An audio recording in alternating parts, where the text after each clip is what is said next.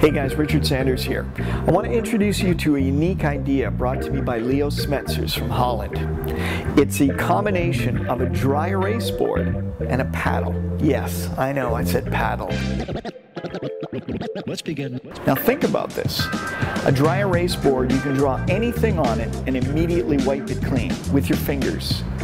Combine this with a paddle, and now you have a prompt that you could literally cause anything you draw on it to appear, disappear, transform, move, change. A name could change into another name.